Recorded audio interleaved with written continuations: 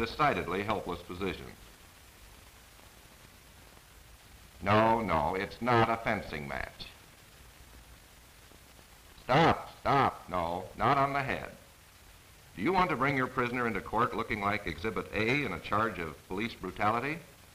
Two-handed strokes are very effective when the officer is attacked from both front and rear.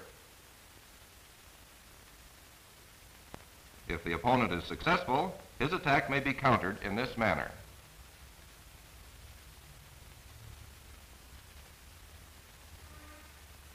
To stop a fleeing adversary, a cut to the shoulder, to the kidneys, the thigh, knee, calf, or ankle will usually suffice. A surprising amount of power can be transmitted to the tip of the baton by mere wrist motion, eliminating a time-consuming backswing.